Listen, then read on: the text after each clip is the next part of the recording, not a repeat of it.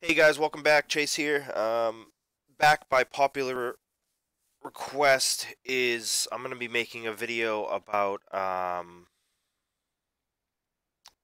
to set up AB for Chaos Mage. A lot of people have asked me, and I did it a little bit in my Chaos Mage starter video, but obviously it gets more complicated as you level, and people still request it. So I'm gonna make the video now. This is just a setup for Wraith Chaos training. And this isn't life, or I'm gonna make chaos or a life video on how to set up training with that and its requirements and all that. This is the easiest way to level. So I found that you can level in the last expansion first map with 28k spell attack, which isn't a lot whatsoever. You get a 240 staff, subpar PD, and a decent mount, and you already have that 28k. The staff alone is going to be 11 to 12k depending on 240 to 250, so almost halfway there. Excuse me, just from the staff. But this area right here is the FA area. It's called FA Flame area, but it's actually the Easter area, so it's EA area. But it's always been known as the Flame area because the first one was called Flame area. This is basically an area for good XP. I'm leeching someone. I'm getting 180 mil per kill here. Um, if I was alone, I'd be getting 450 mil, if I remember correctly. I'm on 8-hour cards, and this I'll be on 4 times cards as soon as I'm done leeching, because I'm planning on getting 300. But here we go. AB setup for Chaos Mage and Wraith Mage. Now you watch my other video. You know what skills you need to pick up. You need to pick up Forgiving Curse. You need to pick up Ghostly Swordsman, Dimension Shift, buffs, and all that. AB setup's very simple. And I've tested around, and this is the fastest way for me to level personally. Um, and farm personally. There's other versions of it, and I'll go over those after. But right now, this is the best for me. Forbidden Curse, you put that in first, common, and final. Um, Alternatively, you can put. Um, no, you can't actually know what to set up. I was gonna say you can put Venomous Breath in common, but that's if you put Swiftness Song. I'll go over that after. But basically, Forbidden Curse, first, common, final. The reason that is you want that to cast on cooldown every time to regain your mana that you use from casting this and these skills right here. Um, and if it's on first, common, and final, it's going to use it on cooldown. Same thing with it, and then you go down here to zero monster attacks. You do it zero monster attack, so it uses this on cooldown. This is the thing that teleports you around to different mobs and hits them. Dimension Shifts came out in Eternia. It's basically a Thunder Fury, which is the level 88 80 Chaos AoE, and a Swiftness Song built in one. Does a Thunder Fury where you end up, where you land, basically. Um, and then over on the next thing, you got your buffs. Killer Intent for cast speed, Ghostly Tactics for agility. Not this isn't really needed. Quick Step for agility, not really needed. Senki support for spell attack. Recovery Shield for defenses. Sage Blessing for spell attack. Spiritual Focus takes a lot of HP, increases spell attack. Lightning Seal, I have 5, so it's better than the other one. Mana Overflow, Hurt Transfer, Demonic Counter. Holy Soul Shield is what I call douchebag protection. It's basically protection against being death noted. As long as you have a summon out, um, summon Death Note too, and you have a summon out, the summon will die, and this will proc, and you won't die. But it's also good in case you're lagging and you run out of mana, and you're just sitting there getting hit by things. It'll do the same thing. Soul Crow, which this is one of the skills I forgot to buy.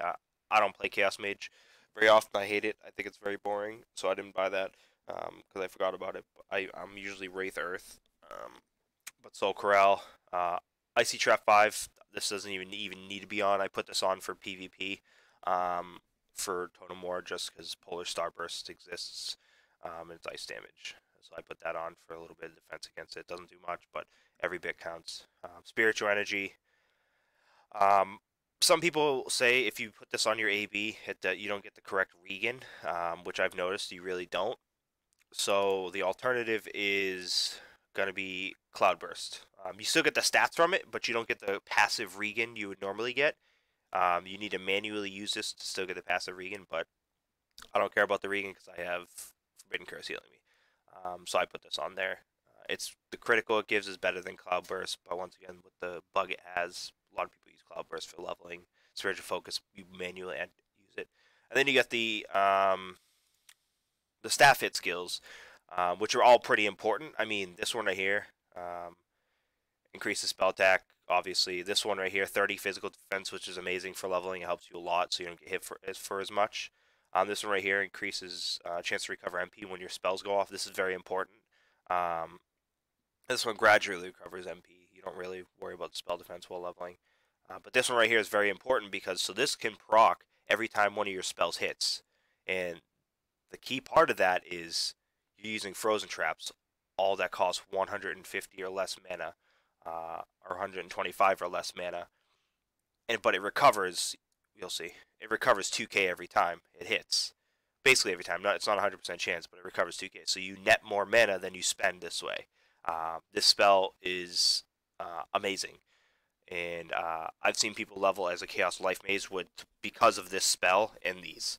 Now, they haven't come out Spell Boost 5 yet in the spam event. I'm pretty pissed. I didn't have enough to get Particle Refraction 5. I wish I did. But once again, spell defense percent is less important than defense percent, so I went with the Shock Absorber. But yeah, Spell Boost is amazing with all these. And then you have these on 100%. This is going to cast it on cooldown every time.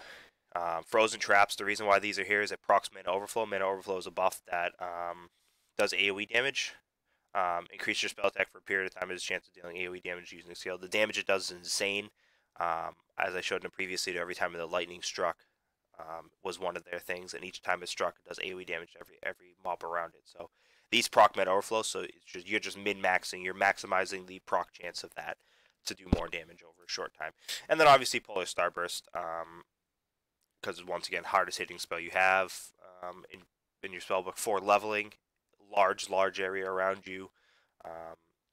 And then MP potions. I do this when I AFK for the night because lag exists, and I found at sometimes I'll get like I'll get stuck. Like it'll say I'm right here, but in reality lag, and I'm actually over here.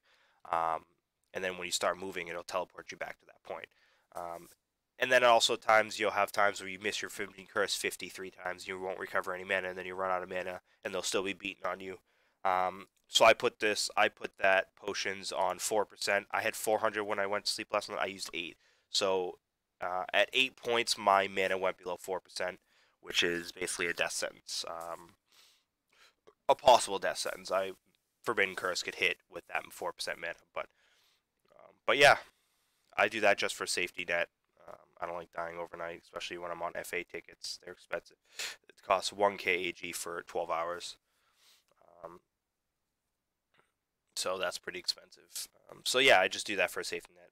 But that's the setup. I mean, there's other ways you can do it. You can do, if you don't have Dimension Shift yet, you could put Swiftness spell in there and change this to 1.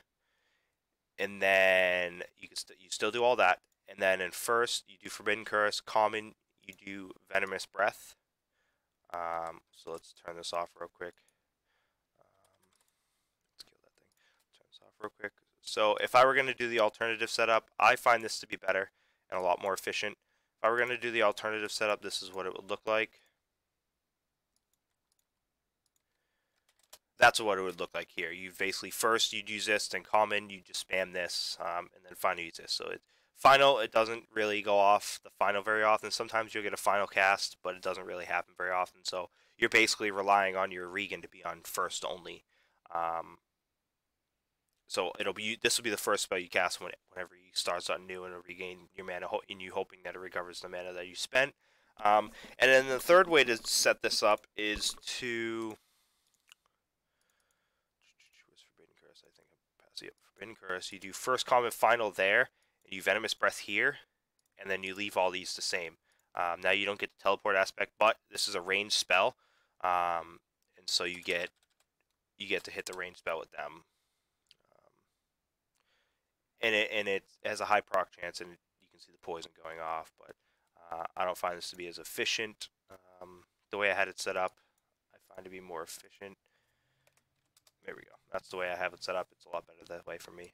But yeah, guys, that's the setup for AB. Hope you guys enjoyed the video. Any questions or comments, please comment below. Make sure you subscribe to the channel for more guides on Angels Online.